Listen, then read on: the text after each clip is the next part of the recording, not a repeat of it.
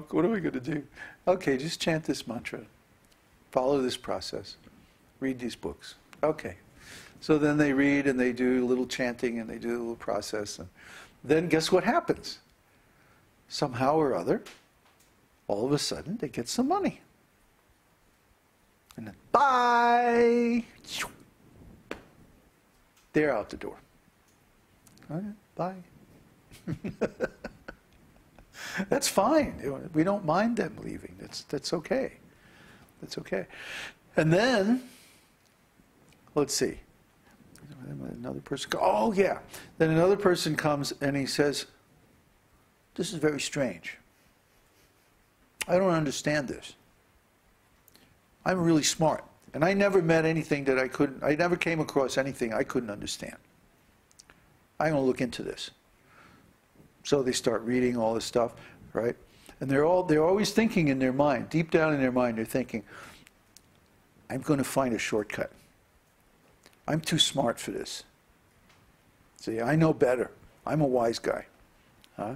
I'm going to figure this thing out, and I'm going to find a shortcut. And so they go through the books, and they're reading this, and they're reading that, and they finally read something that, like, clicks into place. And they realize, yeah, that's it. I'm Krishna. Bye. And now we're really happy to see those guys go. Huh? Huh? Yeah, by this time the room is practically empty. Huh? You know, like in our video, the 2012 Matrix Singularity, huh? It's like, have the stupid viewers left yet? You know? Oh, looks like you're the only one. All right, sit down. We got a lot to talk about.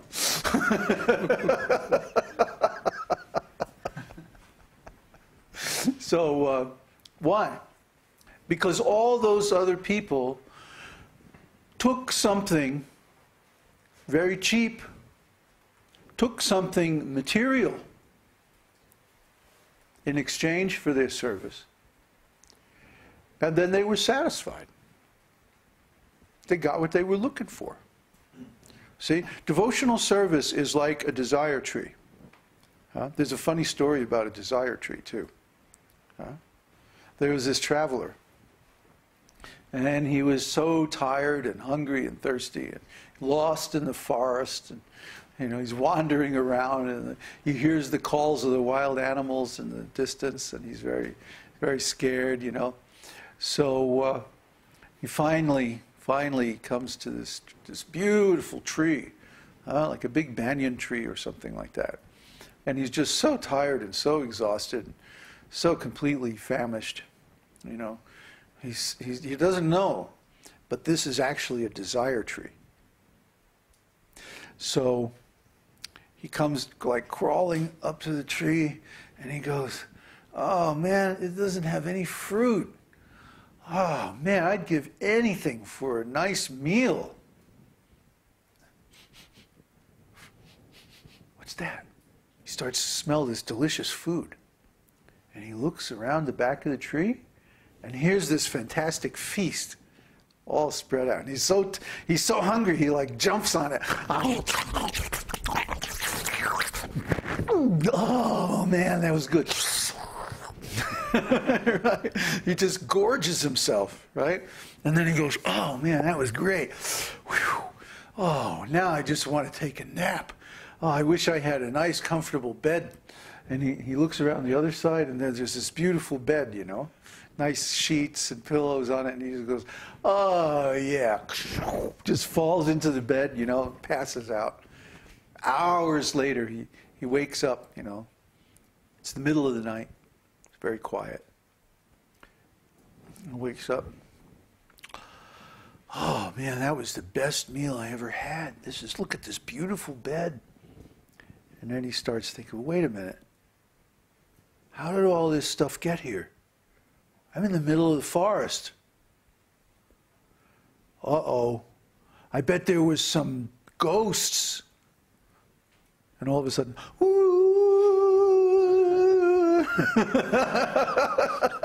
Oh no, man-eating ghost. It was a desire tree. He got exactly what he desired, whatever he thought about, whatever he thought that he needed to, even to explain, you see, the existence of all this stuff. It manifested because it was a desire tree. A desire tree doesn't care what you desire. A desire tree simply delivers whatever it is. See?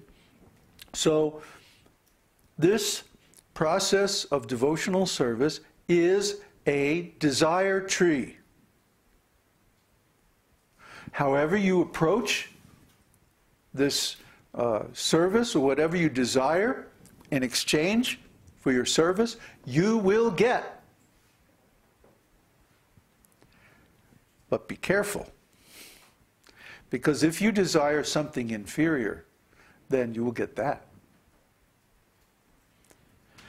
And you won't get the ultimate, highest thing. You see? You won't get the best thing that you can get from this process. You'll get something inferior, something less.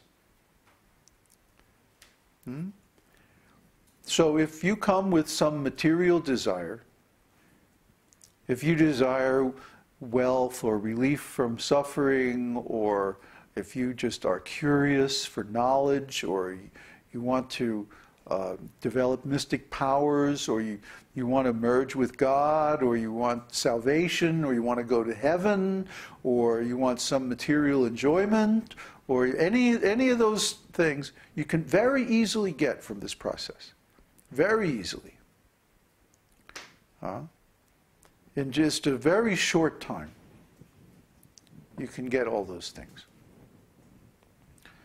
But if you're satisfied with those things, then you will leave the process and you won't get the real benefit. Oh, there's another story I can think. I'm really into stories tonight. Rupa Goswami, who wrote Nectar of Devotion, he was living, he was so renounced that he just lived under a tree. In fact, he lived under a different tree every night in a place called Sevakunj, Vrindavan. So one day, somebody gave him a touchstone. And you may not believe in touchstones, but according to our tradition, a touchstone is a stone that when you touch it to iron or any base metal, it turns it into gold. Okay? The philosopher's stone, also known as philosopher's stone. So, Rupa Goswami, he got this touchstone as a donation from some rich man or some wizard or somebody. And he said, oh, thank you very much. And then when the man left, he threw it in the garbage pile.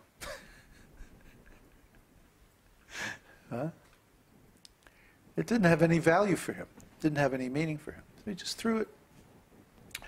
So that night, a thief came. You know, in India, there are thieves everywhere.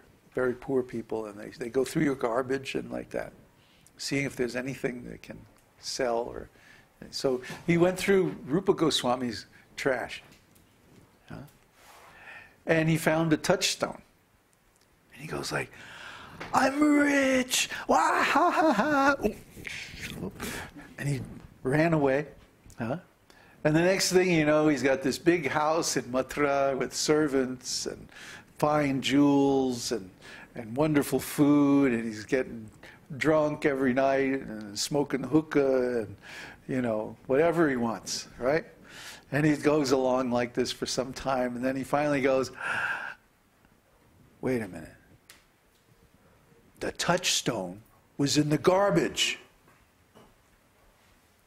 The touchstone was in the garbage. That means he has something even more valuable that he didn't throw away. So Next morning he goes out on, he has a fine horse now, and, several guards and like this and everything, So he just goes out to see Rupa Goswami, and he comes in and he says, Rupa Goswami, how you doing?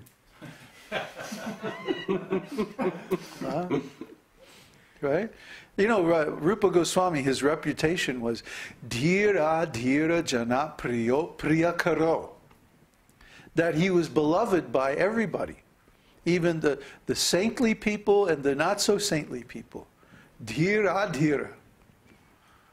See? The Dhira, the sober people, the saintly people, they loved him because he was so saintly.